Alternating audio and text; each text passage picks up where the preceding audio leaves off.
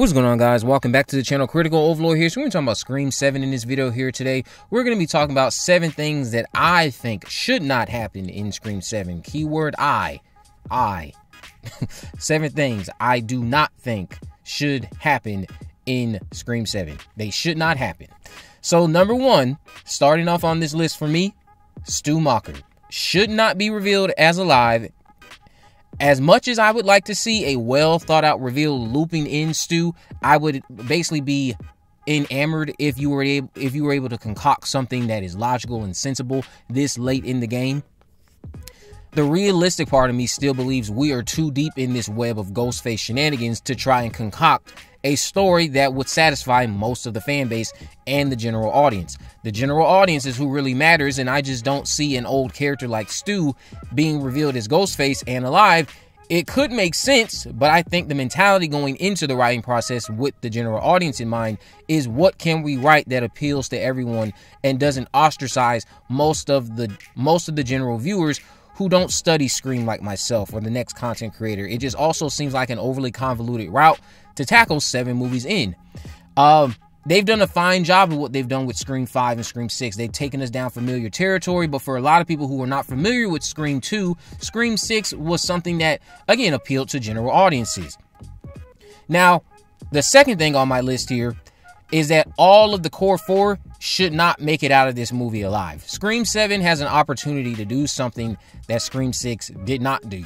Axe off one of our beloved core 4 characters, use their death to light a fire under those that remain during their latest path to unmask Ghostface, and I think it should occur early in the film or midway through to allow their trauma over whoever it is to enhance the arcs of the remaining survivors and make us as viewers despise this Ghostface even more. I think that if you save the fate for the finale or the killing of a core 4 member in the finale, while it would still be emotionally wrecking depending on how it's executed, I think the usage of it earlier in the film will only enhance any type of disdain that I should have towards the slasher that is targeting these characters that I love so near and dear. And then you add on to the fact that now you've taken away one of them that I was hoping to see make it out alive. But of course, from a writing perspective, with what you've done with 6, all 4 of them should not make it out of 7 alive again. That doesn't mean that they can't do that, because they quite very well They can do it again. We know they can.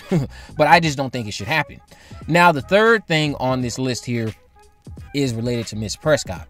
Sidney Prescott should not die or be Ghostface. Now, yes, you could argue that's 3 and 4, but I'm going to look at this as 2 and 1 for my number 3.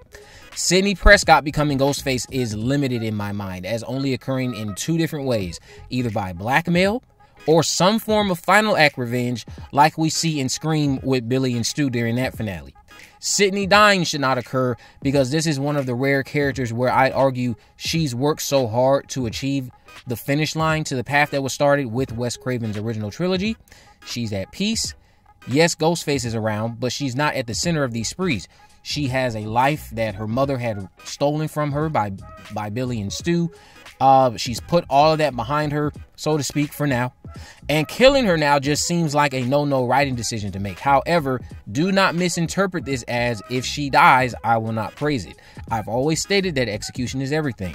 I'm able to state that Sidney should not die or be Ghostface, and I'm also able to give credit where it's due if writers can sell me on their decision to kill her. Similar to how I wouldn't have killed Dewey in Scream 5, but I'm sold on his death given the trajectory of what it was used for and how it was not just tossed in as another body being added to the kill count. There was a lot of meaning behind that death, and I like how it was used to push the narrative forward when it comes to Sidney and Gale and their usage in the Scream 5 finale.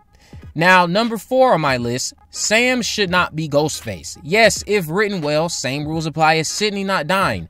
I would praise it if I were sold on the narrative. Still, this wouldn't be a path I would explore since Sam is on this say no to the dark side path and struggling to come to terms with her relation to Billy Loomis. Granted, she seemed quite content with where her loyalties lie at the end of Scream 6. Sam being Ghostface as our newly propelled final girl would be like a Jill twist all over again, but I'd argue the reason it worked for Jill is because it was capitalized on during Jill's first film. We were misled into thinking that Jill would be carrying the torch going forward as our new heroine, but in reality, she was being set up to carry the torch as our new heroine slash secret villain that we knew about, but everybody else didn't know about. If she had gotten away with it, unfortunately, she did not. So Sam, now having endured 2 sprees, seeing her psyche crumble and beginning to kill her friends and loved ones is an expired idea for me, because I would have pulled that trigger during the events of Scream 5 if we're going to get it in Scream 7, which I hope we do not. I think that would just be an expired idea they're exploring. Now, number 5 here for me is if there are 3 killers, all 3 should not get to share the reveal during the finale. As much as I love Scream 6, yes, the finale does feel crowded. In fact, you could argue that Scream 5's dilemma is too many survivors in the kitchen during Richie and Amber's reveal. I just think we need to go back to an intimate reveal, 2 or 1 killers and their main target getting to hear their spiel, and then you can start adding in more survivors to the mix, like Scream 1 and 4 seem to do quite well, if I'm being honest. Scream 6 just had a lot of people needing to get attention post unmasking, and it didn't work out that well, although I do love that finale. I still think Scream 6 is like the 3rd best in the series. If there are 3 killers, 1 should die midway through or be like a surprise reveal after the first 2 die at the hands of our other survivors. So that way everything gets a chance to breathe. Number 6 on my list, Christina Carpenter should not be left unconnected to the original Woodsboro murders, and she should not be absent from the film altogether. More importantly, she should just not be absent. She needs to make an appearance. She's been hyped up more or less as the Maureen Prescott of this trilogy. It's time to get her ass in here. It's time for her to explain herself. It's time for her to reveal a secret that I hope she does reveal, and that's that she knew about what Billy and Stu were up to back in 96, and she knew about the Maureen Prescott and Cotton Weary situation the year prior, and she didn't say anything due to her own selfishness and desire to be with Billy. Now, number 7, Danny should not be Ghostface. It's just not a writing choice I would make, and it doesn't mean you, again, could not successfully sell me on it if you were to take this path.